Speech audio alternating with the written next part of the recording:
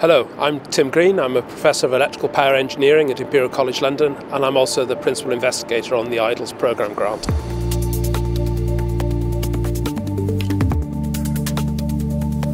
IDLES is a 5-year research programme that's going to develop an integrated suite of models that help us explore how we should plan and operate energy systems of the future to achieve zero carbon emissions.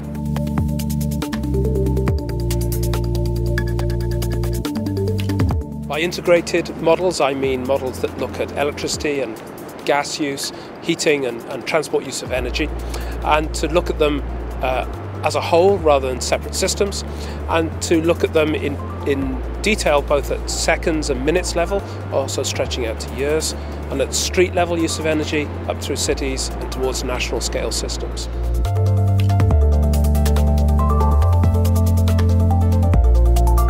But the UK has made great strides in changing its electricity system. We've halved carbon emissions from electricity in the last 10 years, but that's only halved. We have to get that right down to zero. And then that's only electricity. We still have to address the natural gas we use in our heating systems and the fuels we use for transport and the fuels we use in industry. So there's a lot of work still to do.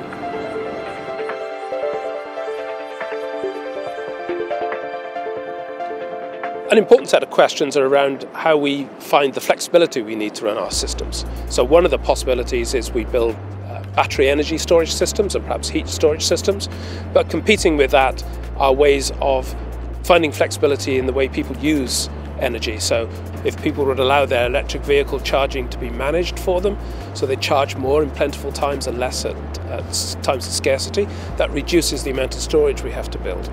And beyond that, the questions of how we decarbonise the heating of our buildings, how transport changes affect energy use, so what about the rise of micro-mobility?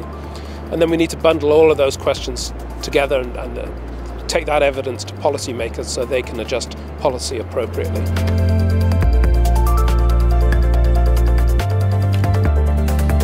I've always liked research that has a real purpose, an application or a use that's very clear. And I've also always enjoyed multidisciplinary research. I like talking to my colleagues who are experts in other areas. So my area is the technologies that support electricity grids. So it's, for me, fascinating to talk to colleagues who know about electric vehicles or heating systems and see where our bits of expertise fit together to answer these much bigger questions.